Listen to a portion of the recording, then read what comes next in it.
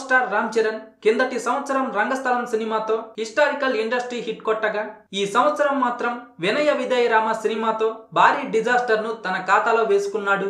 ఇప్పుడు ఎన్టీఆర్ తో కలిసి రాజమౌళి డైరెక్షన్ లో RRR సినిమాలో ఫుల్ బిజీగా ఉన్న రామ్ చరణ్ మరో పక్క నిర్మాతగా కూడా సైరా సినిమా విషయంలో ఫుల్ బిజీగా ఉన్నాడు. ఈ బిజీ కారణంగా ఇప్పటికే రామ్ చరణ్ ఒక టాప్ డైరెక్టర్ తో మూవీ మిస్ అయ్యాడు. ఆ డైరెక్టర్ ఎవరో కాదు, కొరటాలశివ. RRR తరువాత వీరిద్దరి కాంబినేషన్ లో ఒక సినిమా ఉందని కన్ఫర్మ్ అయినప్పటికీ ముందుగా కొరటాలశివ చిరంజీవితో సినిమా తీయాలి కాబట్టి మరింత సమయం పట్టేలా ఉందట. అయితే ఇదే సమయంలో సైరా నరసింహారెడ్డి సినిమా తీస్తున్న సురేందర్ రెడ్డి కూడా mega power star Ram Charan కు ఒక లైన్ చెప్పినట్టు, అది రామ్ చరణ్ కు బాగా నచ్చినట్టు వార్తలు కూడా వినిపిస్తున్నాయి. అదే కనుక నిజమైతే కొరటాలశివ సినిమా క్యాన్సిల్ అవ్వటం, సురేందర్ రెడ్డి సినిమా కన్ఫర్మ్ అయ్యే అవకాశం ఎక్కువగా ఉందని చెప్పొచ్చు. ఇదంతా వచ్చే ఏడాది కల్లా తేలనుంది. Tollywood #1 director SS Rajamouli direction లో భారీ అంచనాల మధ్య RRR సినిమా తెరకెక్కుతోంది.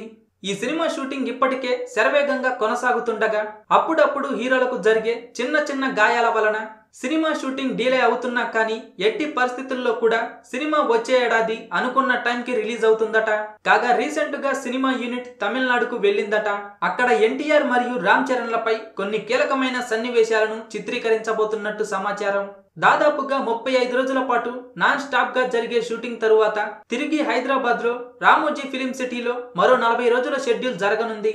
ఇక ఈ సినిమాలో రామ్ చరణ్ కి జోడీగా ఆలియా భట్ నటిస్తుండగా ఎన్టీఆర్ కి జోడీగా హాలీవుడ్ హీరోయిన్స్ ని ఎంచుకుంటున్నారు. అత్యంత భారీ బడ్జెట్ తో తెలుగుతో పాటు ఇతర భాషల్లో కూడా ఏకకాలంలో వచ్చే ఏడాది రిలీజ్ కాబోతున్న ఈ మూవీ ఏమాత్రం పాజిటివ్ టాక్ తెచ్చుకున్నా కానీ ఇండస్ట్రీ రికార్డుల బెండు తీయటం ఖాయంగా చెప్పొచ్చు. త్వరలోనే జరగనున్న హైదరాబాద్ షెడ్యూల్ తరువాత 40% పైగా షూటింగ్ పూర్తవుతుందని అంటున్నారు. మరి టాలీవుడ్ #1 డైరెక్టర్ ఇద్దరు మాస్ హీరోలకు ఎలాంటి సెన్సేషనల్ హిట్ ఇస్తాడు అన్నది ప్రస్తుతం ఆసక్తికరంగా మారింది. వీడియో మీకు నచ్చితే లైక్ చేయండి, అందరికీ షేర్ చేయండి, కానీ సబ్స్క్రైబ్ చేయడం మాత్రం మర్చిపోకండి.